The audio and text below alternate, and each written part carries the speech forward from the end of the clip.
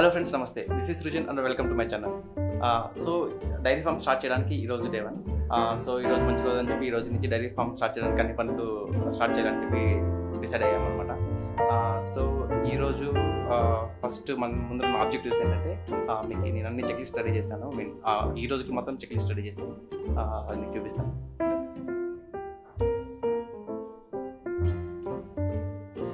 So ఈరోజు మన ముందున్న 3 ఆబ్జెక్టివ్స్ ఏంటంటే borewell checkup, land cleanup estimation and borewell motor purchase అనమాట.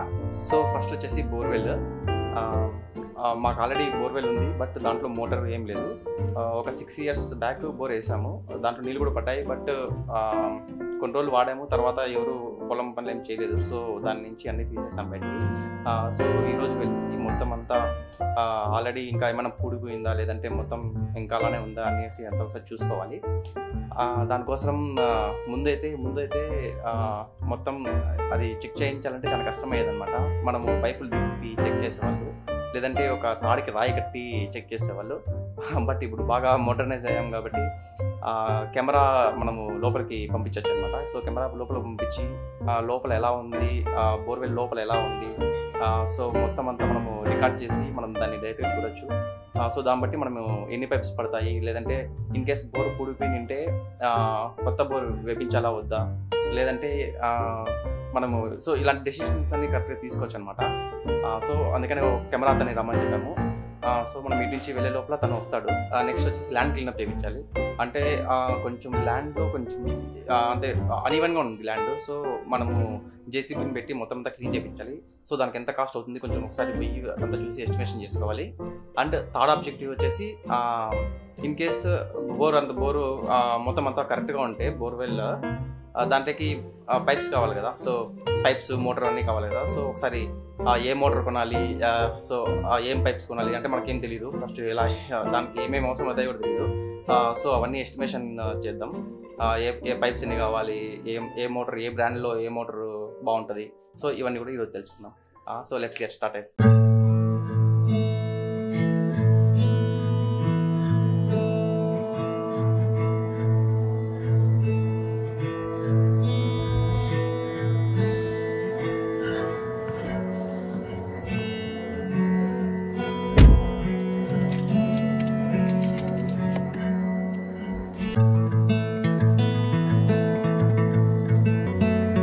Call me out, tiger.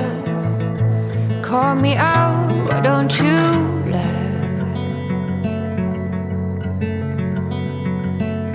Lift me up higher above the clouds, won't you love?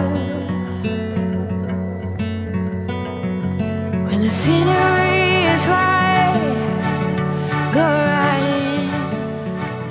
I wanna fall deep within.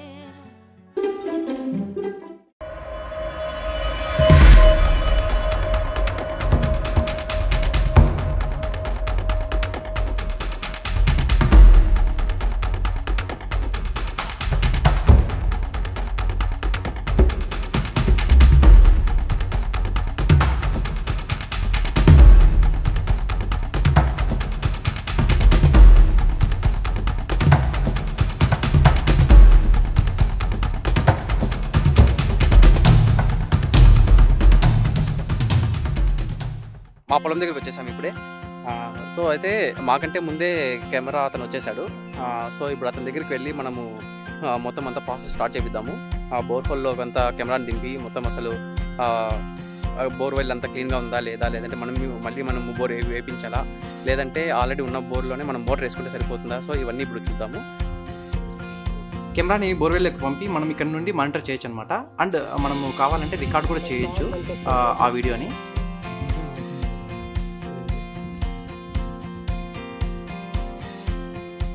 Camera on చేయగానే మనకి లోపల ఇలా కనిపిస్తుంది అనమాట.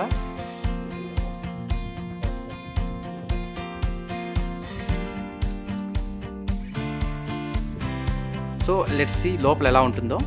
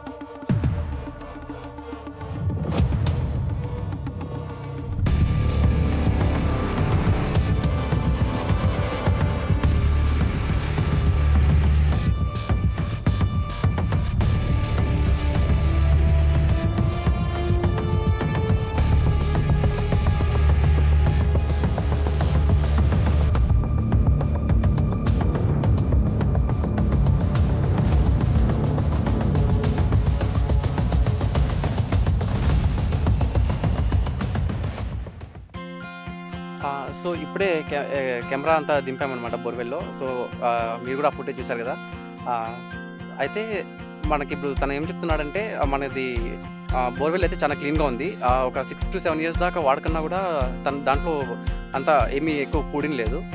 So just ఒక 20 feet దాకా మాత్రం కొంచెము చెత్త అంతా ఉంది. బట్ సో సరిపోతుంది.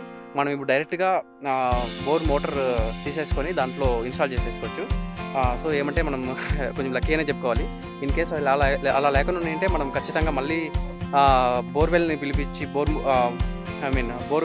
లారీని పిలిపించి మళ్ళీ అంతా డిగ్ చేసి అంతా చాలా ప్రాసెస్ అయ్యేది. సో కొంచెం లక్కీ అనే చెప్పుకోవాలి. ఇప్పుడు మనం జస్ట్ బోర్ మోటార్ తీసేసుకొని దాంట్లో ఇన్స్టాల్ చేయించేద్దాం.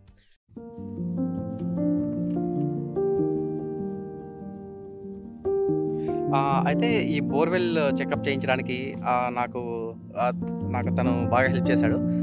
సో అయితే తను నాకు ఎంత అయింది అంటే దీనికి అంత ఖర్చు ఒక 1000 rupees దాకా నాకు ఖర్చు వచ్చింది. సో తను 1000 rupees తీసుకొని నీట్గా మనకి క్లియర్గా నీట్గా అంతా చేసి చూపించాడు. ఇంకా తను సజెషన్స్ కూడా ఇచ్చాడు. మనము బోర్ మళ్ళీ రీబోరింగ్కి ఇంకా కొంచెం వెళ్దామా, లేదంటే ఇప్పుడున్న వాటర్తో సరిపోతాయా అనేదంతా ఎస్టిమేషన్స్ అంతా చెప్పాడు. సో అయితే తను చెప్పింది ఏమంటే ఇప్పుడైతే మా బోరు 220 feet ఉంది లోతు. అయితే ఇంకా ఫ్యూచర్లో ఇన్ కేస్ మనకి వాటర్ తగ్గినప్పుడు ఇంకొక ఎక్స్ట్రా బోర్ వేయించుకున్న ఒక అర్థం ఉంది. ఇప్పుడైతే అవసరం లేదు.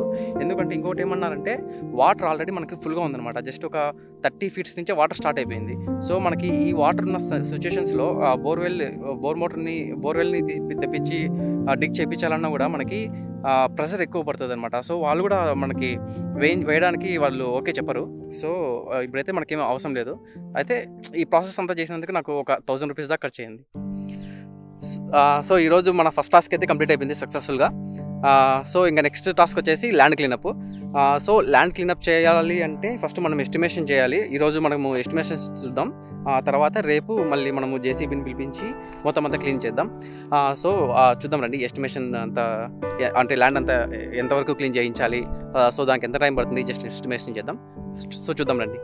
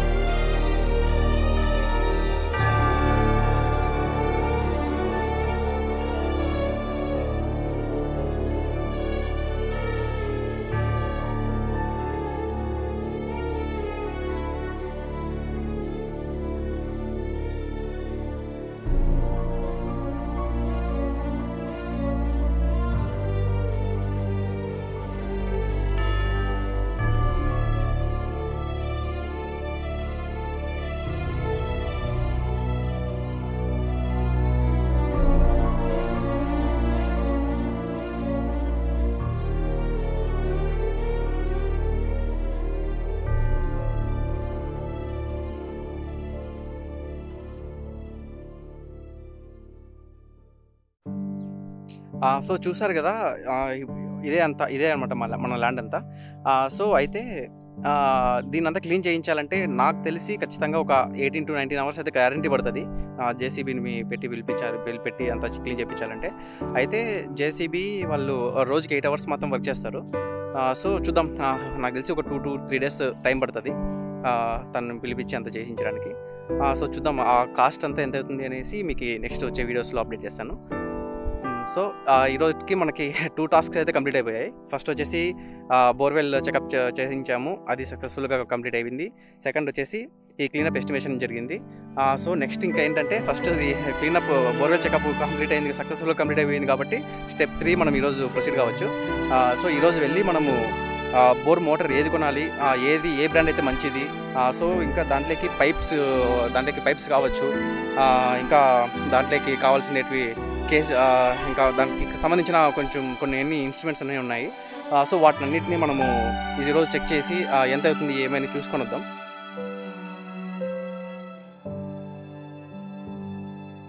Hi friends, I'm back home. So అయితే మన ఆబ్జెక్టివ్ 3 గురించి ఇప్పుడు నేను ఎక్స్ప్లెయిన్ చేస్తాను. అదే బోర్ మోటార్ పర్చేస్ గురించి. సో తర్వాత మేము అక్కడి నుంచి ఒక 40 కిలోమీటర్స్ వెళ్ళాము.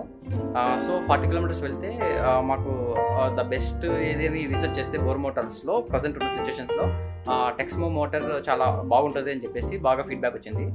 సో మేము అది కొందామని చెప్పేసి ఆ షాప్కి వెళ్ళాము. సో వన్స్ ఆ షాప్కి వెళ్ళి వాళ్ళు ఎక్స్ప్లెయిన్ చేసిన తర్వాత కానీ నాకు తెలియదు, అంటే ఒక బోర్ మోటార్ కొనాలంటే మనము ఇన్ని వాటిని కన్సిడరేషన్లోకి తీసుకోవాలి అనేసి. సో మన బోర్వెల్ ఎంత డెప్త్ ఉంది, మన బోర్వెల్లో ఏ లెవెల్లో మనకి వాటర్ ఉన్నాయి, అండ్ ఫ్యూచర్లో మనము ఎంత లోతుకి బోర్ వేయాలనుకుంటున్నాము. సో ఈ పారామీటర్స్ అన్ని కన్సిడరేషన్లోకి తీసుకొని మనకి ఆ కంపెనీ వాళ్ళు మనకి మోటార్ అనేది సజెస్ట్ చేస్తారనమాట. సో నాకు ఈ ప్రాసెస్ అంతా చాలా బాగా నచ్చింది. వాళ్ళు ఇన్ డీటెయిల్గా ప్రతి ఒక్కటి ప్రాక్టికల్గా ఎక్స్ప్లెయిన్ చేసి చూపించారనమాట. సో మీరు ఇలా తీసుకుంటే ఇలా ఉంటుంది, రేపు పొద్దున్నే మళ్ళీ మీకు ఈ ప్రాబ్లమ్స్ రాకూడదంటే ఇలా చేయాలి అని చెప్పేసి నీట్గా క్లీన్గా వాళ్ళు మనకి వాళ్ళ సిస్టంలో నుంచి అసలు ఆ బోర్ మోటార్ ఎలా పర్ఫామ్ చేస్తుంది, ఎంత లోడ్ ఉంటే ఏ మోటార్ తీసుకోవాలి, సో ఇలాంటి ఎలిమెంట్స్ అన్ని ప్రతి ఒక్కటి పిన్ టు పిన్ వాళ్ళు మనకి డీటెయిల్గా టెక్నికల్గా మనకి ఎక్స్ప్లెయిన్ చేసి చెప్పారనమాట. సో నాకు ఆ ప్రాసెస్ అంతా వినిన తర్వాత నేనే ఓన్గా డెసిషన్ తీసుకున్నాను. నాకు అసలు జీరో ఎక్స్పీరియన్స్ ఆ బోర్ మోటార్లో వీటిలో అంతా. బట్ వాళ్ళు చెప్పిన ఆ ఎక్స్ప్లెనేషన్కి, ఆ టెక్నికల్ టర్మ్స్కి వాళ్ళు మనకి ప్రజెంటేషన్ చేసి చూపించడం వల్ల నేనైతే క్లియర్గా మనం తీసుకుంటే ఇలానే తీసుకోవాలి, సో మన బోర్వెల్ ఏంది, మన ఎంత డెప్త్లో ఉంది, సో మనం ఏది తీసుకుంటే బాగుంటుంది అని అన్ని కన్సిడరేషన్లోకి తీసుకొని నేనే ఓన్గా డెసిషన్ తీసుకోగలను అనమాట. సో అలా తీసుకున్న తర్వాత నేనైతే 7.5 HP హెవీ వెయిట్ ఉండే మోటార్ తీసుకున్నా విత్ 9 స్టెప్ పంప్ అనమాట. సో ఆ తర్వాత మనకు కావాల్సిన పైప్స్, కేబుల్స్, క్లాంప్స్, స్టార్టరు ఇవన్నీ కూడా నేను తీసుకున్నాను అనమాట. సో వాళ్ళు క్లీన్గా చూపించారు, వాళ్ళ గోడౌన్ పిలుచుకు వెళ్ళేసి లోపలంతా మాకు చూపించారు. మనకు అందులో చాలా వెరైటీస్ ఉన్నాయి, అంటే చాలా క్వాలిటీస్ ఉన్నాయి. మనకి ఏ క్వాలిటీ కావాలంటే మన ప్రైస్ రేంజ్కి ఏ క్వాలిటీ సరిపోతుంది అని చెప్పి మనము తీసుకొచ్చాను అనమాట అన్ని క్లీన్గా. సో నేను ఈరోజు 3 టాస్క్స్ కంప్లీట్ చేసుకొని ఇంటికైతే వచ్చేసాను. కాకపోతే ఏమైందంటే ఇంకొక చిన్న టెన్షన్ ఇక్కడ. ఆ బోరు మోటార్ అమ్మే అతను ఒక చిన్న లాజిక్ చెప్పాడనమాట. ఒకటి మాకు చెప్పాడనమాట క్లియర్గా. సో ఎప్పుడైతే మనము ఈరోజు బోర్వెల్ చెక్ చేయించాం కదా, సో మనకైతే వాటర్ ఉన్నాయి అందులో. బట్ అవి బోర్ మోటార్ ఇన్స్టాల్ చేసిన తర్వాత బోర్ మోటార్ ఎంతసేపు అయితే రన్ అవుతాయో, సో ఇప్పుడు స్టాగ్నేటెడ్ వాటర్ ఉంటాయి అందులో, ఆ స్టాగ్నేటెడ్ వాటర్ అన్ని బయటకు వచ్చేసిన తర్వాత మళ్ళీ దాంట్లోకి ఆ బోర్వెల్లోకి వాటర్ అనేది రీఫిల్ అవ్వాలన్నమాట. సో మనకి ఎక్కడైతే ఇప్పుడు వీడియోలో చూసినట్టు మనము అవి ఉన్నాయి కదా గ్యాప్స్, ఆ గ్యాప్స్లో నుంచి మళ్ళీ వాటర్ అనేది రీఫిల్ అవుతూ ఉంటాయి. సో నాన్ స్టాప్గా మనకి మోటార్ రన్ అవుతున్నా కూడా మనకి వాటర్ అనేది కంటిన్యూగా వస్తాయన్నమాట. సో ఆ సినారీలోనే మనకి బోర్వెల్ అనేది సక్సెస్ అయినట్టు అనమాట, లేదంటే బోర్వెల్ ఫెయిల్ అయినట్టు అనమాట. సో ఇప్పుడైతే మనకైతే స్టాగ్నేటెడ్ వాటర్ ఉన్నాయి, బట్ అవి మోటార్ ఆన్ చేసిన తర్వాత మన దగ్గర ఇప్పుడు 7.5 HP బోర్ మోటార్ ఉంది. సో ఇది మనకి 350 ఫీట్స్ లోపలికైనా కూడా సరే మనం ఈ మోటార్ యూజ్ చేసుకోవచ్చు. బట్ మనది ఉన్నది 220 ఫీట్సే. సో 350 అడుగులు దాకా ఉండే మోటారు మనము 250 దాంట్లో పెడుతున్నాం. సో ఇది ఓకే, వర్కౌట్ అవుతుంది. బట్ ఏమవుతుందంటే ఇక్కడ మనకి చాలా పవర్ ఉంటుంది కాబట్టి వాటర్ అన్నింటినీ త్వరగా బయటికి పంప్ చేసేస్తుంది అనమాట. సో ఈ సినారియోలో మనకి వాటర్ అనేది రీఫిల్ కాకపోతే త్వరగా మళ్ళీ అది కొంచెం చాలా ప్రాబ్లం అవుతుంది. సో తను ఏం చెప్తున్నాడంటే ఫస్ట్ మీరు అది ఒకసారి చెక్ చేసుకోండి, స్టాగ్నేటెడ్ వాటర్ ఉన్నాయా లేదంటే ఆ గ్యాప్స్లో నుంచి మళ్ళీ మనకి వాటర్ అనేది రీఫిల్ అవుతున్నాయా అనేది మీరు చూసుకోవాలి. ఇన్ కేస్ కాకపోతే మళ్ళీ మనము బోర్ ఇంకొక 400 to 500 లోతు వేయించాల్సి వస్తుంది అనమాట ఫీట్స్. సో అప్పుడు ఏమవుతుందంటే వాటర్ అనేది పంప్ అవుతున్నా కూడా రీఫిల్ అనేది కొంచెం స్లోగానే జరుగుతుంది, మనకి గ్యాప్స్ అనేవి రావు అనమాట పంప్ నుంచి వాటర్ బయటకు వచ్చే లోపల. సో ఇలా చెప్పాడు. సో చెప్పినప్పటి నుంచి నాకైతే కొంచెం టెన్షన్ స్టార్ట్ అయింది. వాటర్ ఉన్నాయని చెప్పి మనము ఈ డైరీ ఫామ్ అంతా స్టార్ట్ చేస్తున్నాం. బట్ ఇక్కడ ఏమవుతుందంటే ఇన్కేస్ ఇది కానీ వర్కౌట్ కాకపోతే నెక్స్ట్ ఏం చేయాలి, ఇవంతా ఇంకా మళ్ళీ ఆలోచించాలి. బట్ ఖచ్చితంగా ఏదో వే ఉంటుంది, బట్ మనమైతే ఆలోచించాలి. అంటే కొంచెం పనులన్నీ స్లో అవుతాయి అనమాట. సో చూద్దాం, రేపు ఇన్స్టాల్ చేసిన తర్వాత ఒక 1 hour వాటర్ రన్ చేస్తే వాటర్ వస్తాయి లేదా జస్ట్ ఒక 1/2 hour రన్ చేసినా సరిపోతుంది అన్నాడు. 1/2 hourలో మనకి ఎలాంటి గ్యాప్ పట్టుకొని రాకుండా వస్తే వాటర్ ఫ్లో కంటిన్యూస్గా ఉంటే మనకు నో ప్రాబ్లం అనమాట. సో ఇప్పుడైతే ఇంకా అంతా చూడాలంటే ఇంకా రేపటి దాకా వెయిట్ చేయాల్సిందే. So stay tune to my channel. Please like, share and subscribe to my channel. పైన గంట సింబల్ని ప్రెస్ చేసి please be A part of my journey. Signing off, meet you in the next vlog.